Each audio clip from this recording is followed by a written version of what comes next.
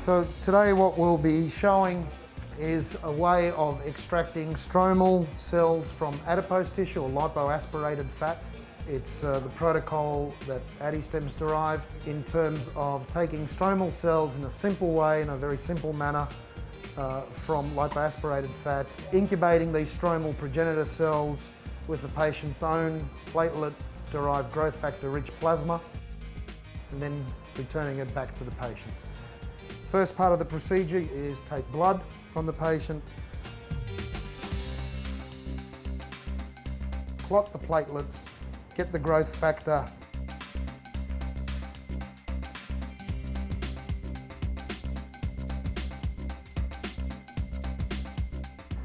now I'm going to use 2 sterile tubes, blank blood tubes or any other sterile tubes, 15 ml conicals.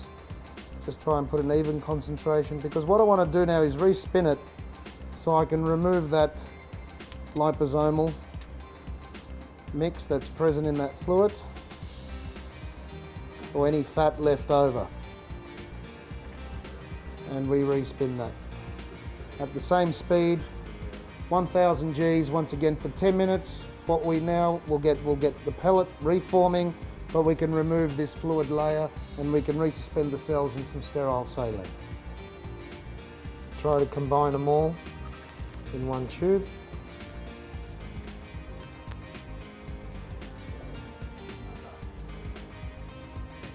So we've combined that cell suspension with the patient's PRP, and we want to make it about 15 ml. We want to have enough surface area so when we put in the light.